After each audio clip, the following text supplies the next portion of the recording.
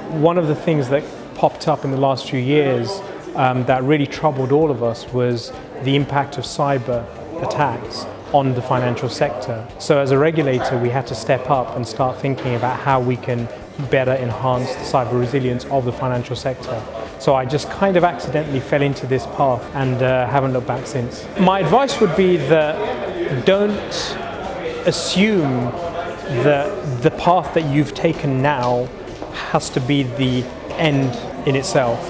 The beautiful thing about the security industry is that it's very diverse and it requires people from multiple different backgrounds. So there isn't one pathway to actually succeed here.